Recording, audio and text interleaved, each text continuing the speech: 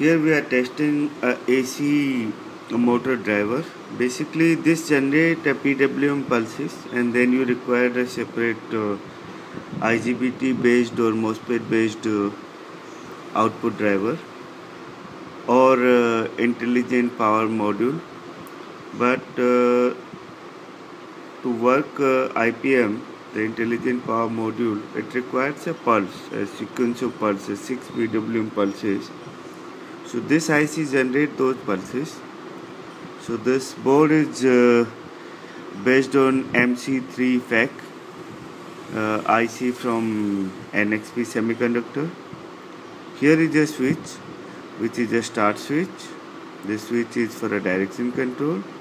This particular switch is mainly for a 60 Hz or 50 Hz frequency option.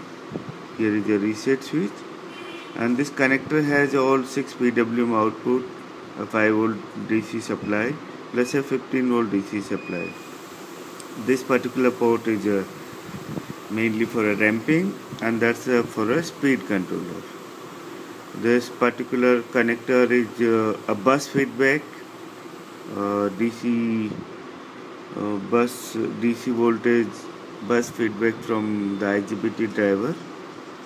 And let's try how this works. So first we should reset this, and then we have to start and stop.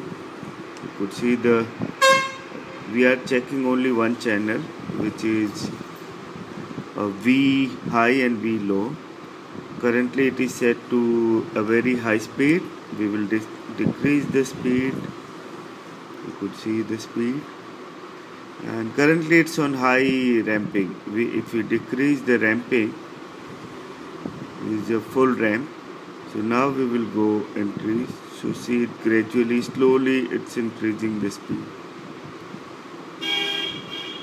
And if suddenly I decrease the speed, so it will slowly get down the speed because of the full ramping.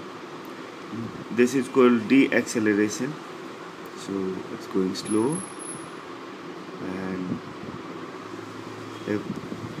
if I increase the speed, and let's see the ramping, how the ramping works. I'll just switch off the power. It will decrease slowly. It will go off. Now suppose if I want to start the motor, so since my ramping is very slow and I have set a speed, so the ramping will be very slow. Let's see. See, it is going slow, and slowly it will go up. So here is a 5 volt regulator, because this IC work on 5 volt regulator, and the supply could be something around, start from 7 volt to maybe let's say 18 volt DC input, and that's it. This particular jumper is mainly fault input coming from the IGBT or IPM module. So temporarily I have just looped this wire, the input, to the VCC supply to disable the fault input, and that's it. Thanks a lot for watching this video. Bye.